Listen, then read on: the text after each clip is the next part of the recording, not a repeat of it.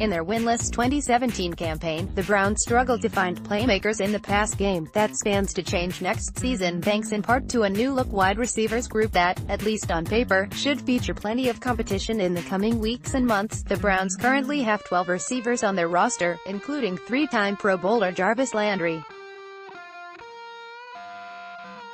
Acquired via a trade with the Dolphins in March, Josh Gordon, who returned late last season from a 3-year suspension, and 2016 first-round pick Corey Coleman, who has had highs and lows throughout his first 2 seasons. "I think it's going to be a really good mix," head coach Hugh Jackson said in March following the trade for Landry. "There are so many other weapons now when you add these kind of players to your arsenal, especially guys who are proven who have made big-time plays in the National Football League." Landry is expected to give the Browns a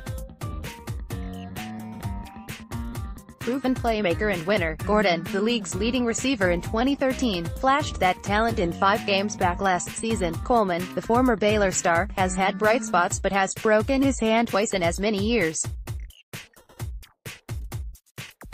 Fellow 2016 draft picks Ricardo Louis and Rashard Higgins will also look to take steps forward in their 3rd NFL season. Still, that didn't stop general manager John Dorsey in the front office from adding more talent to the room.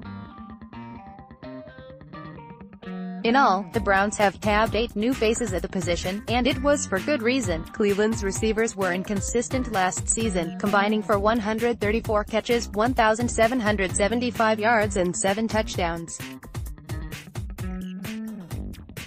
For context, Landry, who spent the past 4 seasons with the Dolphins, led the league with 112 receptions a year ago and posted 987 yards and 9 touchdowns, in addition to Landry, who headlined a series of trades made by the Browns 2 months ago that included quarterback Tyrod Taylor and free safety Demarius Randall. Cleveland also signed former Packers receiver Jeff Janis and drafted Florida's Antonio Callaway in the 4th round in Texas A. Callaway, who fell in the draft because of off-field concerns, was considered a first-round talent by some draft analysts. They're good football players. Obviously, Callaway's statistics for the 1 year, a year and a half were outstanding, Jackson said. Ratley, obviously he doesn't have a lot of numbers, but he's a very talented player and has played and made plays. We're really excited about getting these 2 young men on our team. When the team kicks off OTAs next week, it'll be the first time we saw the Browns wide receivers together and what could be the beginning of a promising future for the group. What these guys will become.